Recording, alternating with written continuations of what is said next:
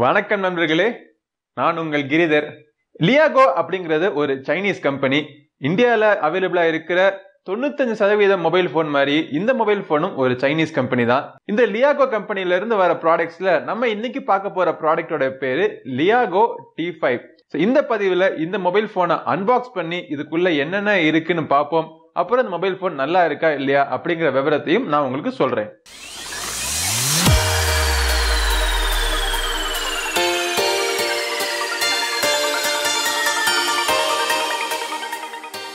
லியாகோ T5 ஏற்கனவே சொன்ன மாதிரி இந்தியாவில் இருக்கிற இன்னைக்கு 95% எல்லா மொபைல் போன்ஸுமே சைனீஸ் கம்பெனி தான். ஸோ அந்த மாதிரி லியாகோ அப்படிங்கிறதும் ஒரு சைனீஸ் கம்பெனி. இந்த லியாகோ மொபைல் போன்ஸ் இன்னும் இந்தியாவில் அவைலபிளாக இல்லை. சைனீஸ் ஆன்லைன் வர்த்தகத்தில் நிறைய சைட்ஸில் இந்த மொபைல் ஃபோன் அவைலபிளாக இருக்கு. இந்த வீடியோ முடிஞ்சதுக்கு அப்புறம் இந்த மொபைல் ஃபோன் வாங்கணும்னு உங்களுக்கு ஆர்வமாக இருந்துச்சுன்னா டிஸ்கிரிப்ஷனில் லிங்க் இருக்கு, அதை நீங்கள் கிளிக் பண்ணி நீங்கள் வாங்கிக்கலாம்.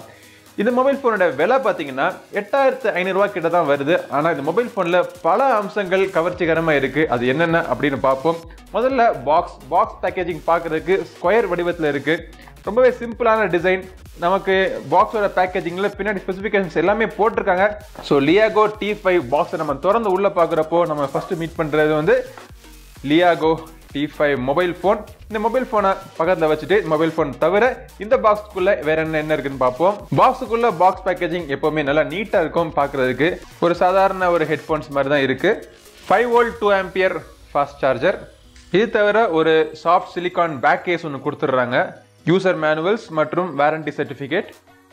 இது வந்து இந்தியாவில் அவைலபிளாக இருக்கிறதுனால வாரண்டி சர்டிஃபிகேட் சைனாக்கு மட்டும்தான் பொருந்தும், இன்டர்நேஷனல் வாரண்டி கிடையாது. இதில் மைக்ரோ யூஎஸ்பி கேபிள், அப்புறம் சிம் எஜெக்டர் பின். இந்த லியாகோ T5 மொபைல் ஃபோனுடைய கன்ஸ்ட்ரக்ஷன் பார்த்தீங்கன்னா மெட்டல் பாடியில் பண்ணியிருக்காங்க. ஆனால் மேலேயும் கீழேயும் பார்த்தீங்கன்னா பிளாஸ்டிக்கில் பண்ணியிருக்காங்க. இதுக்கான காரணம் மேலேயும் கீழேயும் உங்களுக்கு ஆண்டனா கொடுத்துருக்காங்க. முன்புறத்தில் கார்னிங் கொரில்லா கிளாஸ் 4 ப்ரொடெக்ஷன் கொடுத்துருக்காங்க. பின்புறத்தில் டூயல் கேமரா செட்டப், அதாவது 13 mega pixel plus 5 mega pixel dual camera கொடுத்துருக்காங்க. அது தவிர ஒரு சிங்கிள் எல்இடி ஃபிளாஷ் வேற இருக்கு. அப்புறம் noise cancelling mic, கீழ்ப்புறத்தில் speaker Grylls, அப்புறம் micro USB board, 3.5mm audio jack மற்றும் மைக் உங்கள் வாய்ஸ் கால்ஸுக்கு. முன்புறத்தில் ஃபிங்கர் பிரிண்ட் சென்சர் இருக்கு. ஸோ இதில் ஆல்ரெடி ஒரு ஸ்க்ரீன் ப்ரொடெக்டிங் ஃபில்மும் அப்ளை பண்ணிட்டாங்க. முன்னாடி பார்த்தீங்கன்னா 5 mega pixel camera, year piece, ஒரு எல்இடி ஃபிளாஷ் மற்றும் proximity and ambient light sensor. சைடில் ஒரு ஹைபிரிட் சிம் கார்டு ஸ்லாட். அப்புறம் இந்த சைடில் பார்த்தீங்கன்னா வால்யூம் மற்றும் பவர் பட்டன்ஸ். இந்த மொபைல் ஃபோனோட டிசைன் பார்க்கறதுக்கு ஏற்கனவே நம்ம பார்த்து இந்த வருஷம் எல்லா மொபைல் ஃபோன்ஸ்லையும் ரெட்மி நோட் 4ல ஆரம்பிச்சு எல்லா மொபைல் ஃபோனும் இருக்கிற ஒரே மாதிரி டிசைன் தான். ஆனால் கொஞ்சம் ஒரு 8mm திக்னஸ்ல மொபைல் ஃபோன் கையில் பிடிச்சி யூஸ் பண்ணுறதுக்கு நல்லாவே கம்ஃபர்டபுளாக இருக்கு. 3000 mAh பேட்டரின்னு வேற சொல்றாங்க. ஸோ வெயிட் அவ்வளவா கிடையாது. ஃபிங்கர் பிரிண்ட் சென்சர் முன்னாடி வச்சிருக்காங்க. ஸோ இதான் மொபைல் ஃபோனோட டிசைன். டிஸ்பிளே எப்படி இருக்குன்னு பார்ப்போம். டிஸ்பிளே ரொம்பவே பிரைட்டாக இருக்கு. ஸோ இந்த மொபைல் ஃபோனோட டிஸ்பிளே பார்த்தீங்கன்னா ஷார்ப் பண்ணியிருக்காங்க. ஸோ இந்த டிஸ்பிளே வந்து full HD display, Corning gorilla class protection இருக்கு. டிஸ்பிளேயோட குவாலிட்டி எனக்கு என்னமோ நல்லா இருக்கிற மாதிரி தான் தெரியுது. வியூயிங் ஆங்கிள்ஸ் எப்படி இருக்குன்னு பார்ப்போம். ஐபிஎஸ் எல்சிடி பேனல்னால வியூயிங் ஆங்கிள்ஸில் எந்த விதமான பிரச்சனையும் இருக்கக்கூடாது. எல்லாம் ஓகே, வியூயிங் ஆங்கிள்ஸும் நல்லா தான் இருக்கு. ஃபோட்டோஸ் எல்லாம் பார்க்கறதுக்கும் கலர்ஸ் நல்லா தான் இருக்கு. ஸோ நல்ல ஒரு டிஸ்பிளே கொடுத்துருக்காங்க.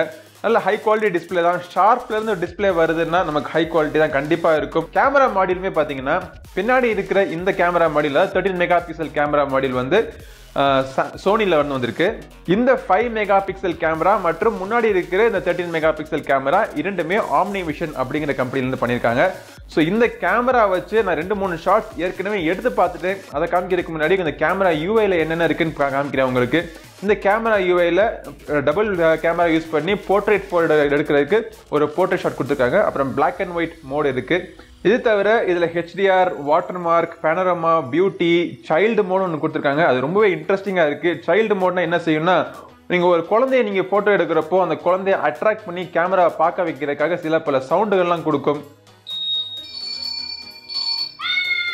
ஸோ இந்த மாதிரி சவுண்ட்லாம் கொடுக்குறப்போ அந்த குழந்தை வந்து இந்த மொபைல் ஃபோனோட கேமராவை பார்க்கணும்னு கொடுத்துருக்காங்க. உங்களுக்கு பிடிச்சமான சவுண்ட் நிறைய சவுண்ட் இருக்கு. நீங்க டவுன்லோட் வேணும்னா டவுன்லோட் பண்ணிக்கலாம். அதே மாதிரி போஸ்ட்னு ஒரு மோடு கொடுத்துருக்காங்க.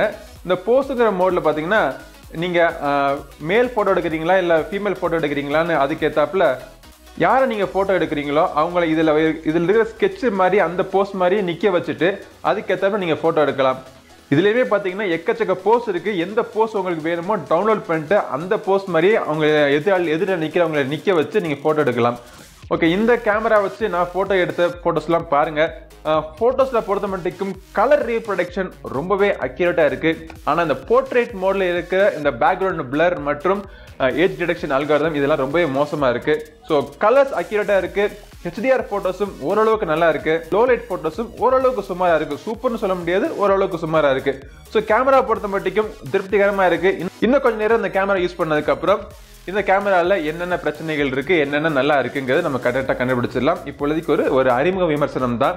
ஹார்ட்வேரை போய் பெர்ஃபார்மன்ஸ் எப்படி இருக்குன்னு சொல்றதுக்கு முன்னாடி என்னென்ன சென்சர்ஸ் இருக்குன்னு பார்ப்போம். முக்கால்வாசி உங்களுக்கு தேவையான எல்லா சென்சரும் இருக்கு.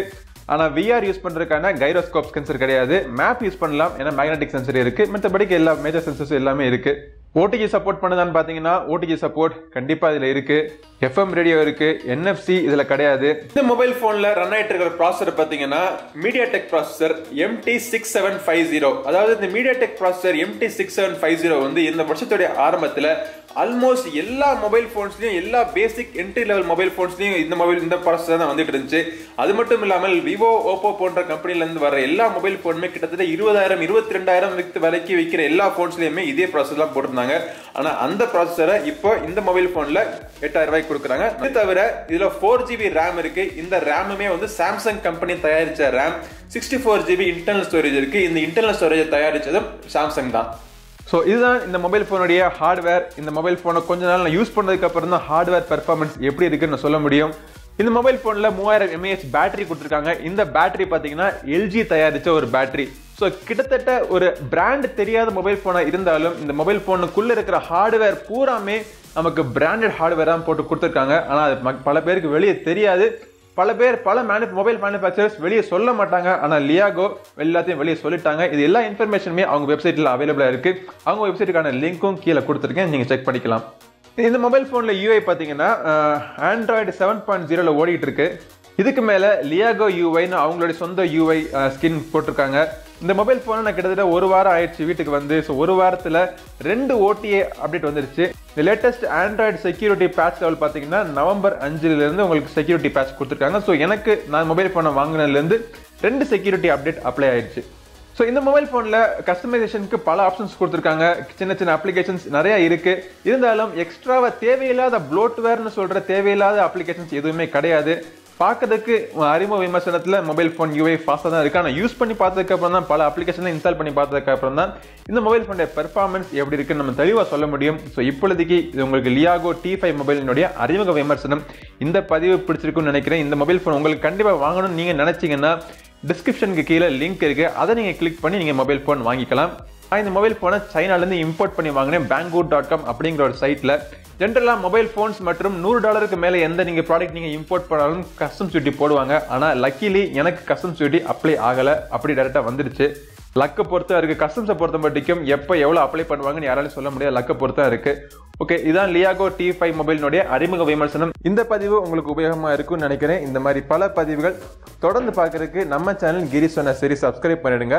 அடுத்த பதிவில் உங்களை சீக்கிரம் சந்திக்கும் வரை உங்களிடமிருந்து விடைபெறுவது உங்கள் நண்பன் கிரிதர்.